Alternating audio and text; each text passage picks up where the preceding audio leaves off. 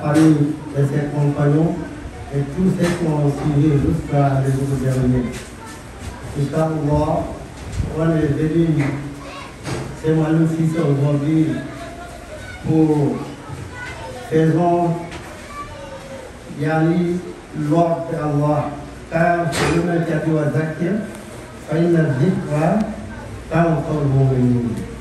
Faites le rappel, quand le rappel est profitable pour le croyant. Le prophète dit Balighu anni walau aya. Aidez-moi.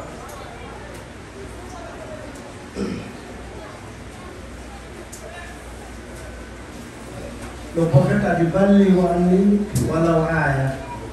Aidez-moi d'expliquer, même si c'est un seul verset. Sinon, ça n'a pas la connaissance. Mais c'est l'islam. Allah subhanahu wa ta'ala a dit dans le surat Yusuf, Qul hadhihi sabili ad'u ila Allahi ala basira. Dis, ça c'est ma route. J'appelle les gens vers Allah. Mais aujourd'hui, les gens appellent les gens vers eux-mêmes. Ça c'est mouskil. Ad'u ila Allah. Moi j'appelle vers Allah ala basira. Avec le preuve palpable. Voilà pourquoi quand tu veux prêcher, il faut que le prêche. On ne prêche pas pour prêcher. Hein? Il a dit à la basirati, Ana wa manitabi'ani. Ana wa manitabi'ani. Et moi, et ceux qui ont suivi, les gens qui suivent le sunna. Et surat Allah dit, il a sabili rabbika bil hikmati wal mau'izati hasana. Appelle vers la route de ton Seigneur avec le bon prêche, avec le hikma. Le hikma, les ulama ont dit hikma, Allah a dit, le prophète a dit. Dans le surat al-Baqarah, Allah dit Yuti hikma man yafa. Allah donne le sagesse, c'est lui qui veut. D'autres versets la dit Waman yu'tal hikma faqad utiya khayran kathira. C'est lui qu'on a facilité le salaire, on l'a donné un nombre yani bonheur. Donc, Inch'Allah, aujourd'hui, on va commencer par le tawhid. C'est ça les aslu asasuddin. Comme Allah dit le prophète Muhammad sallallahu alayhi wa sallam, Fadda bima tu'ma wa a'rid ani mushrikin.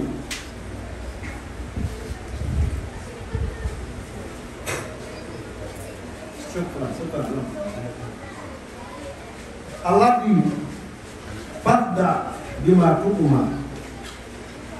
Commence par on t'a demandé. Wa a'rid ani mushrikin. Et tu t'éloignes des associateurs. Parce que quand tu associes Allah, tu gaspilles la grâce. C'est ce que les gens ne savent pas. Wa'budullah wa la tushriku bihi shay'an. Adore Allah, n'associe pas Allah. Wa qada rabbuka alla ta'bud illa iyyahu. Allah même est fait. Allah a jugé, Allah a déterminé. On adore que Allah subhanahu wa ta'ala. Donc, le tawhid, toutes les envoyés, toutes les envoyés d'Allah sont commencés par le tawhid. Parce que c'est ça, Aflou Asasuddin, c'est la fondation, c'est le dorsi, le principe de cette religion. C'est pourquoi, si nous regardons nous, il a dit, Ya Qawm, Ubudullah ma lakum min ilahi ghayru. Oh, ma peuple, adorez Allah, vous n'avez d'autre Dieu à part Allah subhanahu wa ta'ala. Si on parle, c'est Hud, le prophète Hud. Wa ila ad akahum Huda. Le peuple, les frères, c'est Hud. Wa la ya qawm a'budullah ma lakum min ilahi ghayru. Oh mon peuple, adorez Allah, vous n'avez d'autre Dieu à part Allah. Wa ila Samud akahum Salih. le peuple qui s'appelle Samoud, les frères, les prophètes, c'est Salih. Voilà, il a dit, oh, mon peuple, Abdullah,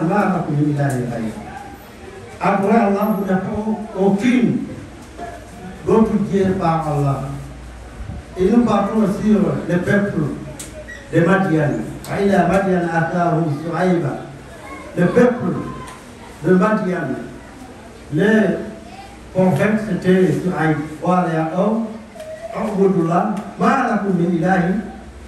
Et tous les prophètes sont comme ça.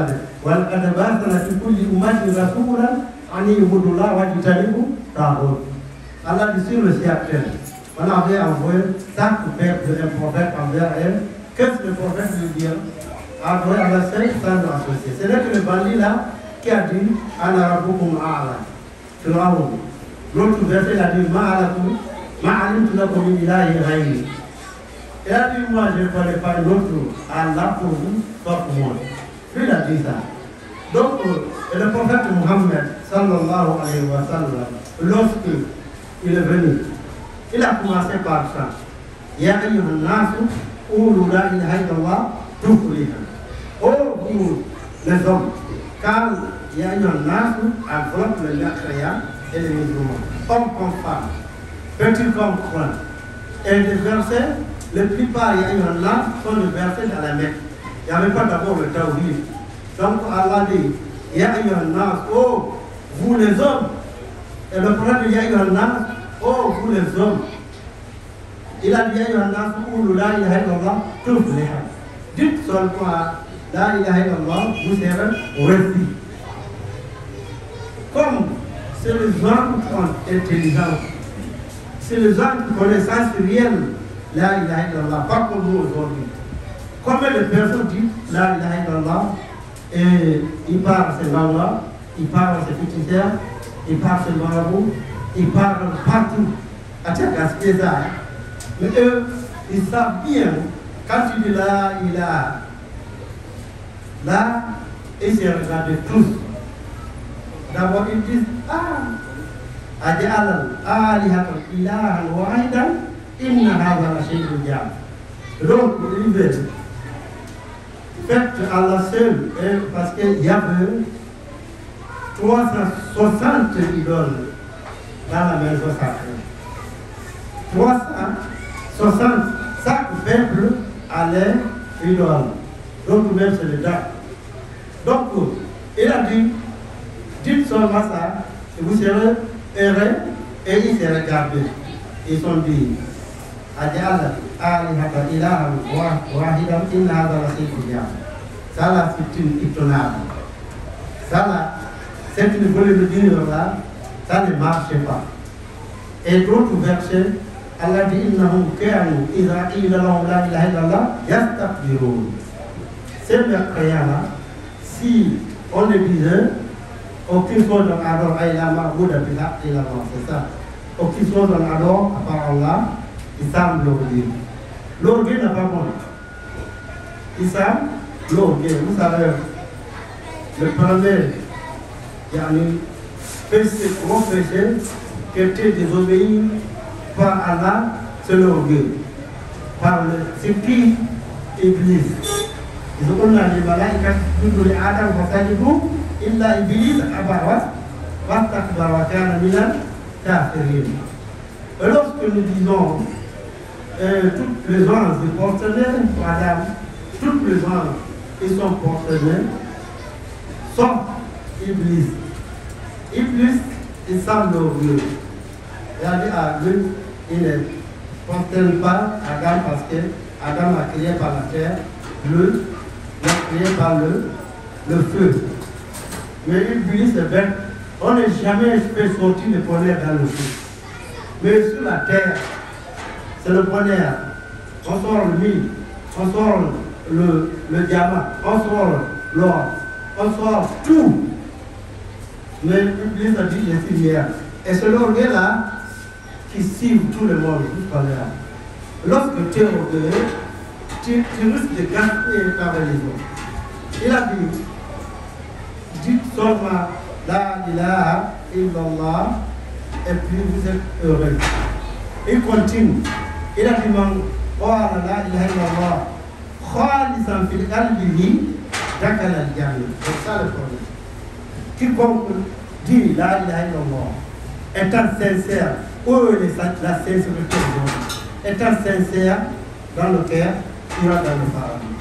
Où est la sincérité aujourd'hui? C'est ça le problème. Man qala la ilaha illallah, ka'inna ma kana, quiconque dit la ilaha illallah, hein? Mukhlisan ou khalisan fi qalbihi, dakhala al-jannah. Khalisan, la sincérité, surat al-Zumar, ala lillahi dinu khalis. Cherchez-vous à la hafutami. Pourquoi? Sache-toi.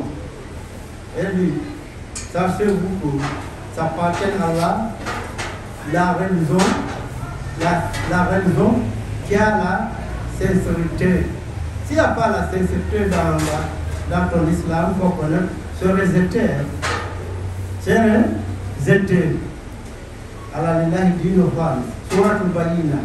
Wa ma umiru illa liya'budullah mukhlisina. On n'a pas ordonné sauf d'adorer Allah et étant sincère. Mukhlisina. Khalisullah. Ça va passer. C'est ça, et puis s'il n'y a pas le mukhlisina dans cette adoration, l'adoration ne sera pas valable auprès de nos seigneurs. À cause de ça, chacun de nous, il faut d'abord adorer Allah en sincérité. Sinon, ton adoration sera vaine. Nous venons dans le Tawhid. Lorsque Allah dit Allazina amanu wa lam yalbisu imanahum bi zulmin ulaika lahum amn.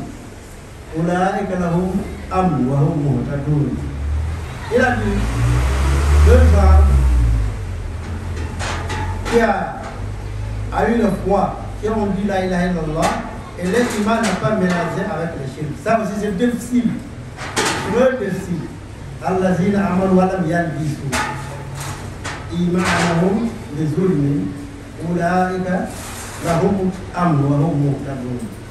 Lorsque le verset est venu, Abdullah ibn Mas'ud il a dit, an Abdullah ibn Mas'ud, Ya Rasulullah, ayyuna lam yazlim nafsu. Il a dit, qui parmi nous, qui n'a pas un vice vers son âme? Qui est Abdullah ibn Mas'ud d'abord? Abdullah ibn Mas'ud, c'était quelqu'un, première personne qui a lu le verset coranique dans le Kaaba. À l'époque, on lit en cassette, on prie en cassette, mais lui, un jour, il est arrivé à Kaaba, là où il y a les notables, là où il y a Boudiane, là où il y a Oumaya, là où il y a Khalid Boumalid, là où il y a Abu Sufyan, là où il y a tous les notables. Il a dit, Coran, on te voit, on l'a frappé jusqu'à il faille qu'il meure. Il y a des gens qui ont perdu les papas, les enfants, leurs grands frères avant que l'islam arrivait. Donc, ils ont tapé. Voilà Abdullah ibn Mas'ud. Abdullah ibn Mas'ud, un jour, il a monté là pour prendre pur là. Vous savez, ce petit, Abdullah ibn Mas'ud, les petits corps. Les âmes là sont mères. Les âmes là sont mères. Les Sahabas ont vu ça, sont en train de rire, se moquer. Et le prophète arrive, il a dit, vous se moquer. Et Abdullah ibn Mas'ud, ils ont dit oui, parce qu'il est mort. Il a dit, Jésus par Allah qui m'envoie la vérité. Les âmes d'Abdullah ibn Mas'ud, ils vont peser sur le balance plus de Jabal Oud. C'est l'imam qui pèse. À cause de ça, tiens de ça, nous disait un homme de mosquée là, on ne cherche pas la viande. Vous voyez, un monsieur qui lit bien, qui prêche bien, un sabbat, on aurait mis. Le temps de Salibem, le temps de notre imam Suleiman Baldé. Et ici, on cherchait la viande, on a mis le saumon ou le bœuf, mais ce n'est pas ça. L'honneur de l'être humain, c'est l'islam. Donc, il a dit le vieux là, Abdullah ibn Mas'ud, les âmes pèsera Yama dans le glace, plus que du diable. Le prophète disait aussi, où du diable nous. C'est le diable, c'est le moteur qui l'aime les Sahaba. Et les compagnons l'aiment. Un jour, le prophète était à bord de Oud. Le Oud a bousculé. Il a dit à Oud, Oscout, ma alayka illa nabi, voici Dieu, et puis des martyrs. Il dit, oh toi, le montagne, toi, la terre, reste tranquille. Mais que sur toi, sauf le prophète Allah, et sur le verdict avoir accepté, et les deux martyrs. Les deux martyrs, c'est qui? Omar, avec Ousmane. Elle était passée comme ça. Omar, on a poignardé lorsqu'il utilisait la prière de souverain. On a poignardé. Il est mort, martyr. Ousmane, on a circulé. On a égorgé. Il est mort aussi martyr. Le prophète, c'est quelqu'un qui vertique.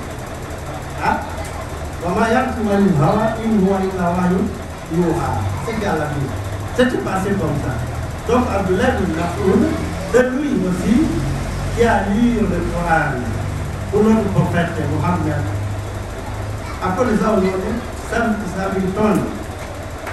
Quand on dit qu'il y a un prêcheur qui prêche, les premières personnes, c'est les imams, c'est le connaisseur soi. C'est là, ceux qui ne connaissent pas, ils disent ça, c'est pas important. N'importe quelle connaissance que tu as, faut pour nous aider à l'île. Chaque connaisseur, il y a quelqu'un dessus de toi. Il faut écouter. Le prophète écoutait, il a dit, les Sahaba, il a dit son compagnon, Abdullah ibn Mas'ud, lis-moi le Coran. Mais Abdullah ibn Mas'ud a dit, le prophète de Coran a révélé sur toi. Et tu me demandes de lire pour toi et oui. Moi-même, je vais écouter dans le bouche de l'autre. Il faut écouter. Si la personne commet des erreurs, ata'awan al-birri, wa ata'awan al-ithmi, wal-udwan. Il rectifie. Donc, il faut qu'Allah nous fasse comprendre. Voilà pourquoi, quand on gagne les étrangers qui viennent nous visiter, parce que tu sais que si tu es un savant, toi, tu es quelqu'un, tu n'as pas comme les autres. Les gens copient sur toi trop. Quand tu sors, même les prières, notables, il y a une maison, quand le connaisseur commence à sortir, il ne savait pas que lui, là, il va aller faire l'adoration chez lui. Moi qui ne connais rien aussi de soir, parce que je vais voir l'autre, ce n'est pas comme ça. Il faut rester. Qu'Allah nous fasse comprendre. Abdullah ibn Mas'ud, il a lu le Coran sur la Nisa, jusqu'à le prophète a dit Hasbou. J'ai regardé les voix, les barbes mouillées, le prophète pleure. Est-ce qu'on pleure aujourd'hui pour le Coran? Pourtant, on doit pleurer. Même le Coran, on lit, on doit se lancer. Si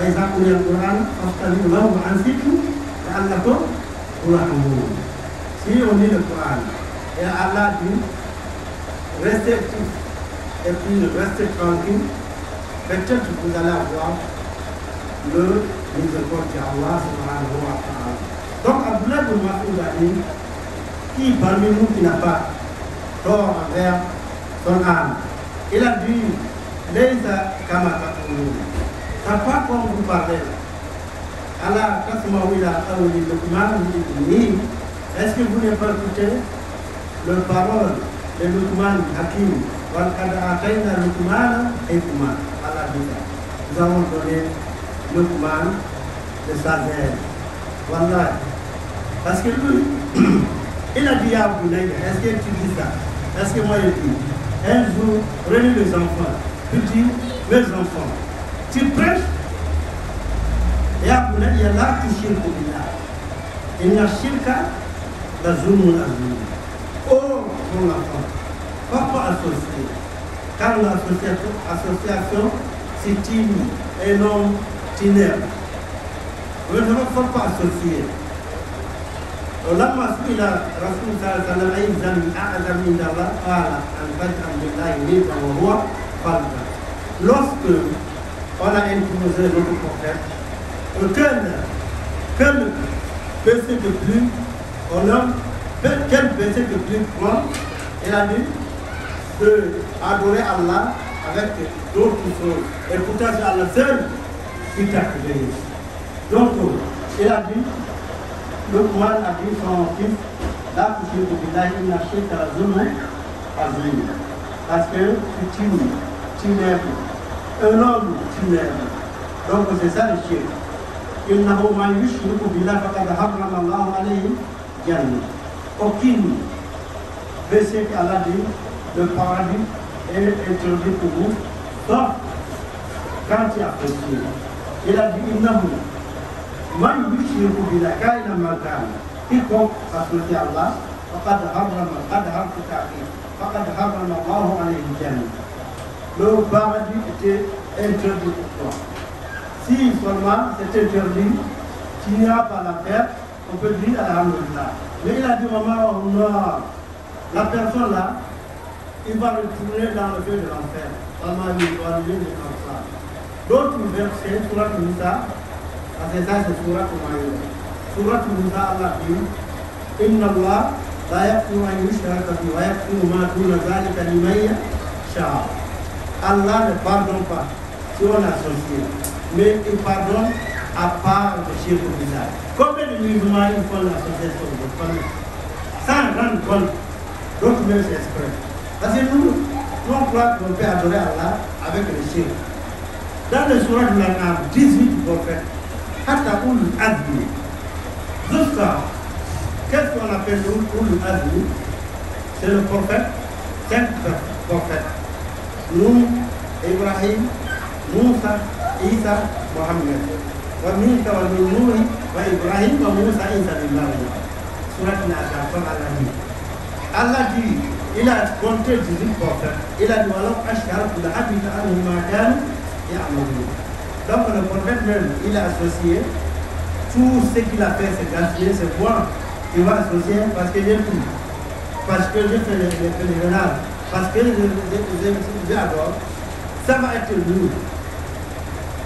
Il a venu dans le Surat Zuma. Il a dit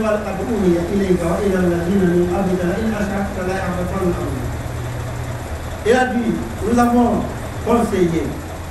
avons conseillé les uns avant toi, ainsi que toi le prophète, si tu es associé, il faut connaître que tu seras parmi le perdant.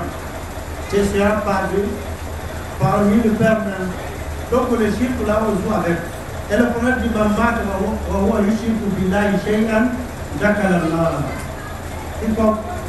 la mort pour le tétan associataire, il a dû tirer l'enfer.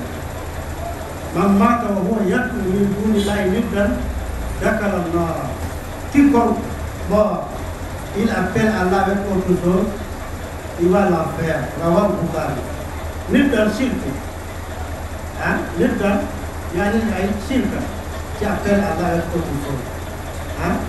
C'est pourquoi Allah dit wa minan nas man yattakhidhu min dunillahi andadan yuhibbunahum ka hubbillah. Wallazina amanu ashaddu hubban lillah. Il y a parmi les gens qui prennent l'un des autres comme Allah. Ils prennent le marabout, ils mettent dans le place d'Allah. Ils prennent le prophète, ils mettent dans le place d'Allah. Il a dit ce gens-là, il a dit, il aime ces gens-là. Combien de personnes ont dit, ah, oh Allah, lui dit, ah, moi c'est notre imam. Oh Allah, ah, c'est l'autre village. Ce n'est pas moi.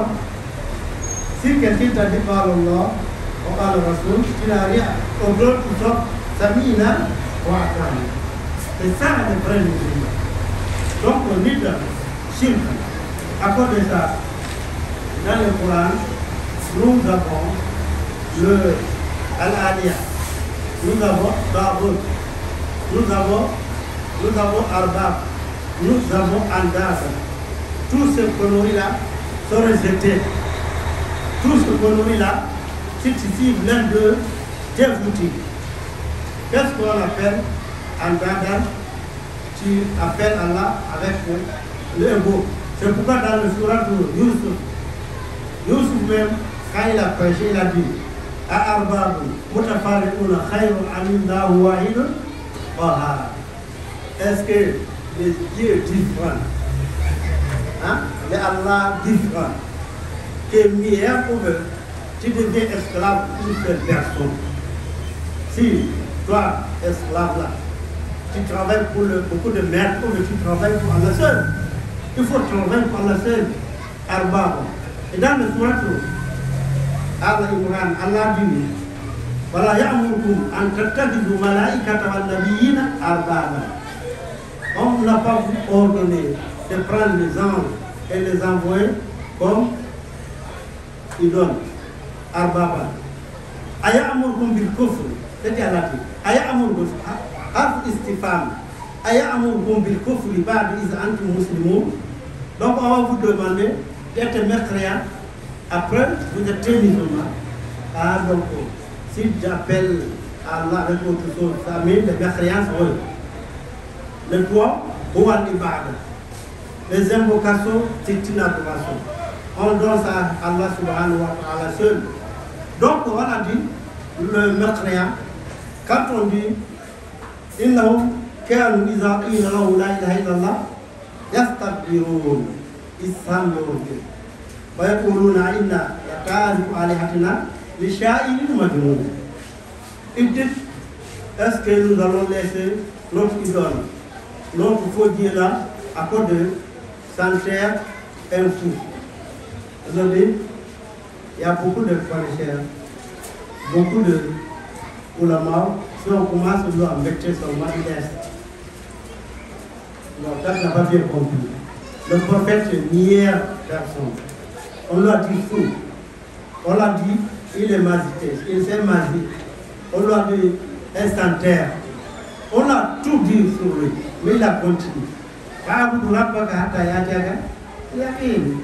Donc, quand on dit adorer Allah seul, il semble qu'il dit qu'il ne laisse pas les faux dieux. Donc, si tu ne laisses pas ça, et toi aussi, que tu ne laisses pas les faux dieux là, il faut connaître toi avec les gens là, vous êtes pareil.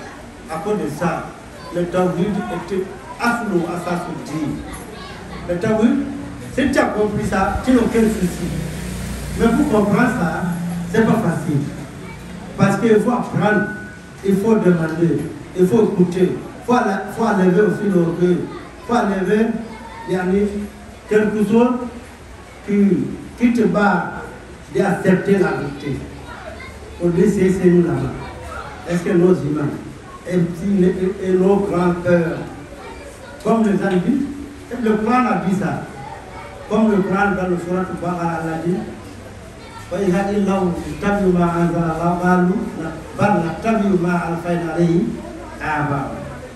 nous suivons ce qu'on a trouvé nos parents faisaient, nos papas, nos grands-pères. Il a dit, voilà qu'un abaoum, là il y a une shay'a, voilà yahtadun. Même si les pères, les papas là, ils n'ont pas l'intelligence, ils n'ont pas guidé aussi, voici, voilà tu ne suis pas. Aucune histoire est venue de quelqu'un, son père est mort, on voulait mettre dans le trou là, la personne dit que laissez mon père, on va aller. Vous allez entendre là. C'est faux. C'est comme ça aussi, feu de l'enfer. Si on entasse papa pour amener là-bas, tu ne diras jamais que tu vas aller parce que c'est ton père. Et Allah n'a pas envoyé ton père à toi. Donc ça, c'est les réponses de mes frères. D'autres versets aussi, il dit Inna wajadna aba'ana ala ummati. Inna wajadna aba'ana ala ummati wa inna ala asarihim muqtadun. Nous, on a trouvé nos papas, nos ancêtres dans la vie. Comme nous disons aujourd'hui ici, combien de personnes disent ça? Parce que combien de Gabonais qui nous prêchent? La prêche d'un Gabonais avec le prêche du Ouest Afrique, ça pas pareil.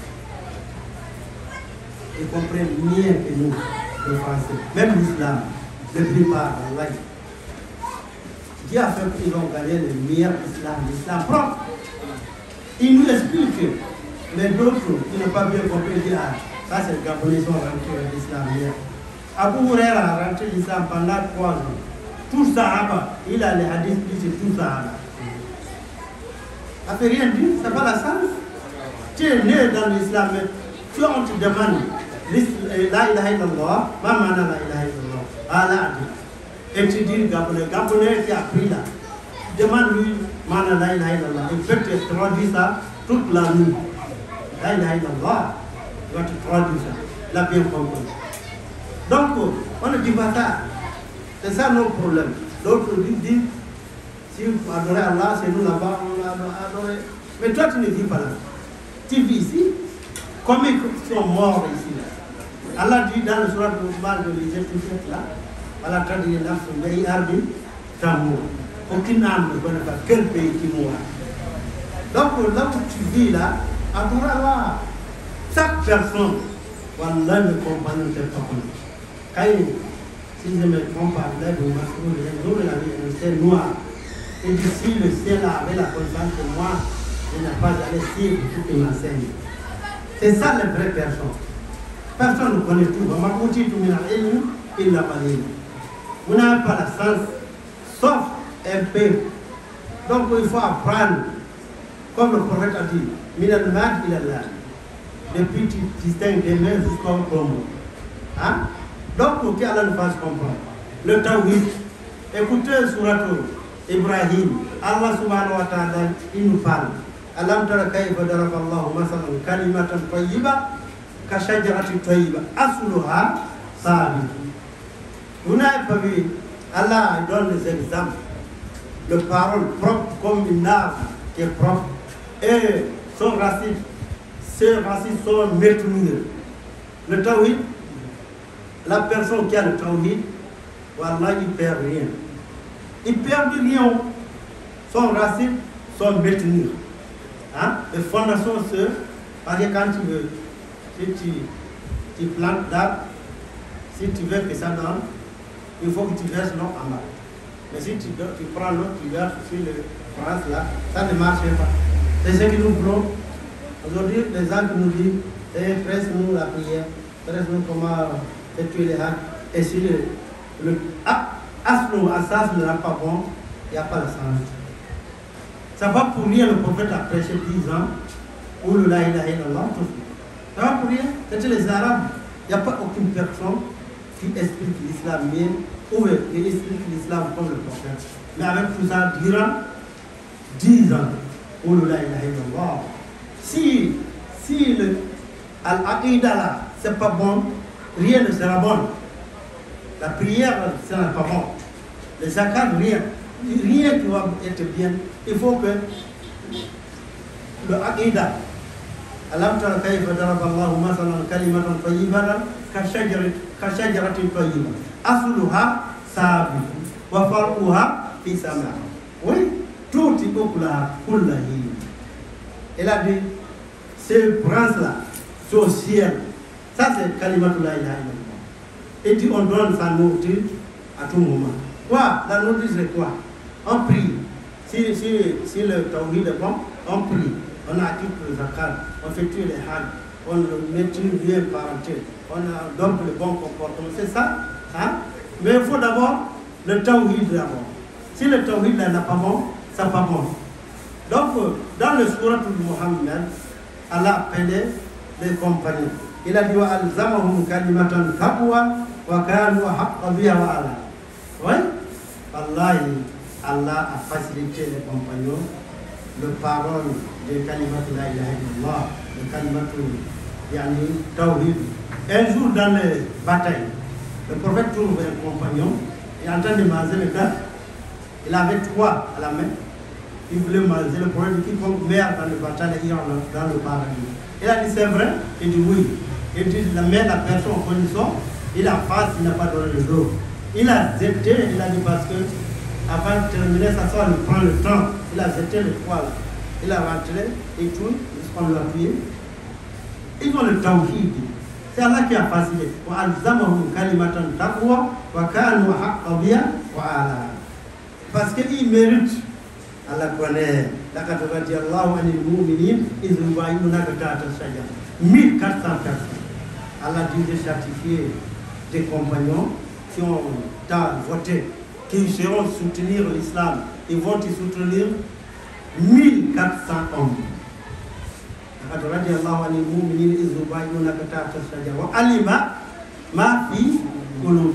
Allah qui a dit ça. Et 313 personnes qui étaient dans les batailles du Uhud. Le prophète a dit, Allah dit, faites tout ce que vous voulez. Après ça, rien ne vous empêche d'aller dans la mort. Ils ont le grade, à cause de ça, les problèmes qui étaient passés dans les compagnons, les oulémas ont dit, si tu n'arrives pas bien expliquer, il ne faut pas parler ça. Ne dis pas qu'ils ont fait de mal. Parce que tout ce qu'ils ont fait, après tout ça là, c'est les gens qui vont toujours partir dans le paradis. Tu quittes pour toi. Hein? C'est ça notre problème. Qu'Allah nous fasse comprendre. Le prophète Mohammed sallallahu alayhi wa sallam nous dit Ma'ata wa huwa ya'lamu annahu la ilaha illallah dakhala al-jannah. Mais quiconque meurt, il connaît le sens réel de la ilaha illallah, manaha. Parce que la ilaha illallah a le sens. La ilaha illallah a le condition. Surtout la ilaha illallah a les choses qui détruisent ça. Hein? Nawa Idou, qui détruit, t'étends dans la mosquée. La ilaha illallah a le mérite aussi. Donc, quiconque meurt, il connaît la ilaha illallah, il connaît, sans sourire, la ilaha illallah, il ira dans le paradis. Mais il faut connaître d'abord. Mana la ilaha illallah, aucune chose sauf la ma'bouda biha illa illallah. Hein? Il n'y a pas de chose qu'on adore en vérité, sauf Allah subhanahu wa ta'ala. Donc, Allah continue dans le surat Al-Imran. شهد الله أنه لا إله إلا هو والملائكة وأولو العلم قائما بالقسط. Ce verset même, ça suffit comme le grandeur d'un connaisseur. C'est le verset qui montre dans le grandeur. Si tu travailles, vous savez, un connaisseur, il a le grandeur s'il a fait son devoir. Mais il n'y a pas quelqu'un qui Allah a maudit comme un connaisseur s'il a dérouté. Puisque l'autre verset dit Masaluhum kamasali Kal. Donc il a dit le connaisseur qui ne travaille pas avec la connaissance, son exemple c'est comme chien. L'autre verset sur le Juma, il a dit le connaisseur qui ne travaille pas avec la connaissance, c'est comme l'âne. Mais à la plus si tu travailles avec aussi, tu as l'honneur auprès de notre Seigneur. Écoutez le verset. Hein? Innama yakhsha Allah min ibadihi al-ulama. Il a dit, parmi les serviteurs qui ont la crainte d'Allah comme il faut, c'est les savants, c'est le connaisseur. Yarfa illahu allazina amanu minkum wallazina utul ilma darajat. Il a dit, Allah élève les degrés parmi vous les croyants. Mais ceux qui ont la sens religieux sont élevés plus. Qul hal yastawi alladhina ya'lamuna wal ladhina la ya'lamun. Dis, est-ce que les savants et nos savants sont pareils? Non. Et le prophète dit al-ulama warasatu anbiya. Les connaisseurs, ils héritent les envoyés. Mais pas les connaisseurs d'aujourd'hui. Certains connaisseurs de manière ils font là. Et qui nous protègent. Il y a beaucoup. Ils appellent les gens vers eux-mêmes. D'autres aussi, ils rentrent dans la maison. Et Allah nous protège. Mais ces qualités-là, Allah entendait parler le mal et le prophète parler le mal. Mais si tu respectes ce que tu entends de faire, il faut connaître, tu as le mérite. Khayrukum man ta'allama al-Qur'ana wa 'allama. Le meilleur parmi vous. C'est lui qui enseigne, c'est lui qui a appris. Il applique aussi, il enseigne. L'autre hadith, man yuridillahu bihi khayran yufaqihu fi-d-din. Dans la veille de bonheur pour vous, il va faire que tu comprends la religion. Innamal ilmu bita'allum. La connaissance, on cherche, on déplace. Al-ilmu yuta wa la ya'ti. On déplace, ça va la connaissance qui va venir. Donc, qu'Allah nous fasse comprendre. Donc, le tawhid, nous entrons dans le tawhid. Shaykh Allah est témoin lui-même qu'il n'y a pas aucune personne alors par là. Et les anges sont témoins. Et les gens qui ont la connaissance sont témoins aussi. Aucune chose alors par Allah subhanahu wa ta'ala. Donc d'abord ça là, ça suffit. Et dans le surat de Mohammed, Allah dit fa'alam fil amr. Ça toi d'abord. Toi qui parles, et celui qui écoute, fa'alam. Mais il a adressé les paroles à notre prophète. Fa'alam. Ça toi. Annahu la ilaha illa huwa. Illa huwa. واستغفر لذنبك والمؤمنين والمؤمنات فاعلم sache-toi c'est fil l'homme sache-toi d'abord la ilaha illallah aucune chose en adore par Allah wastaghfir lizambik et pourtant les prophètes ils font pas les péchés mais Allah dit ici wastaghfir lizambik ça veut dire quoi demande les excuses tes erreurs ils font les erreurs les prophètes ils font les erreurs. Mais les péchés ne font pas. Mais ils font les erreurs. Comme lui-même il a dit, tout fils d'Adam commet les erreurs. Mais le milliard, c'est lui qui a commis les erreurs et il a rectifié. Donc, fa'alam annahu la ilaha illallah wastaghfir li dhanbika wa lil mu'minin wal mu'minat. Maintenant, tu demandes aussi les croyants et les croyantes, le péché. Nous péchons. Quelle que soit ton connaissance, toi tu fais les péchés, tu fais les erreurs. Tu n'as pas le prophète, tu n'as pas Massoud. Nous, on fait les péchés. Mais il faut répandre. C'est lui qui répand par le péché pour ce que tu n'as pas fait. Oh, vous avez répandu vers Allah, repentissage sincère.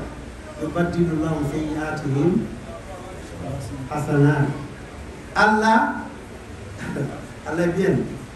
Tu fais du mal depuis tes 7 ans jusqu'à 40 ans. Même tu étais dans le shirk billah. Mais toi tu répands sincèrement le péché là, Allah transforme ça de récompense. Qui peut faire ça si ça parle là? C'est nous qui parlons. Avant, c'est là pour à peine 4 minutes. Ok, donc, la ilaha illallah wa ma'naha. La ilaha illallah, nafiyu wa isbar. Hein?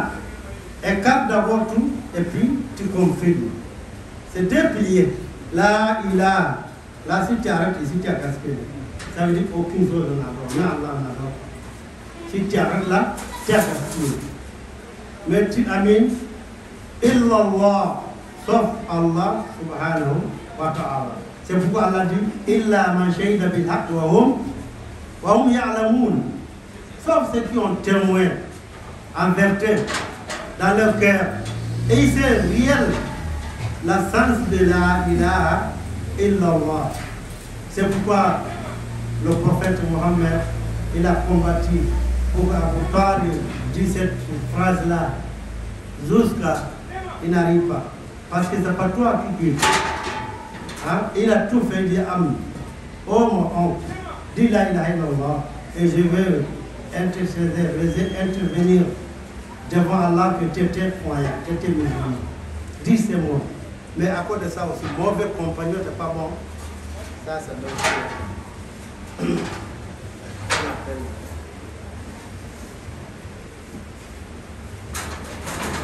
faut appeler.